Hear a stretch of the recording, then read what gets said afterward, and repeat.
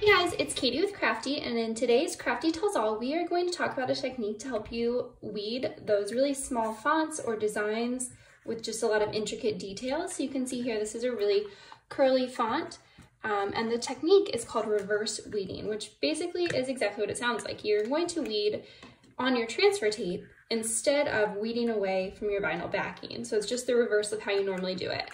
The first tip is to keep your design on your mat while you're doing this, and that just allows to have some extra grip and keeps everything in place as you're weeding. So you're going to take your transfer tape and place it over your full design. This is going to feel really strange if you've never tried reverse weeding before, because it's basically the exact opposite of what you normally do. So you're gonna put it on your transfer tape and just burnish really well over it. And then you're going to go ahead and flip up the piece of vinyl, turn it over, place it back on your transfer tape, and we are gonna go ahead and burnish it really well again.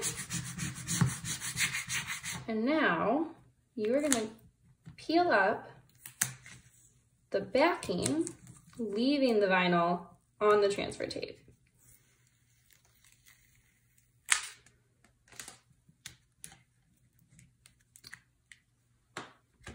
The next step is going to be to use your weeding tool and peel away this larger outside piece.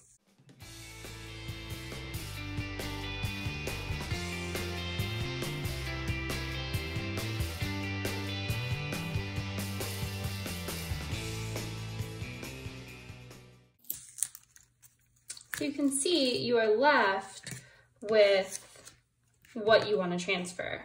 So you will have to go back through and take out these inside parts of the letters just as you normally would.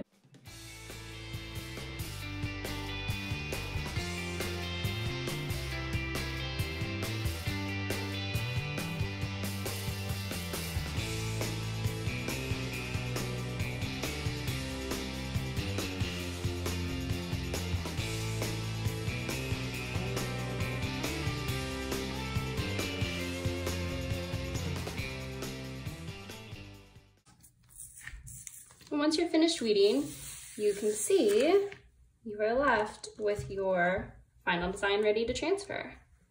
So that is a quick overview of how to do reverse weeding and why it is a good idea on these really small, intricate designs.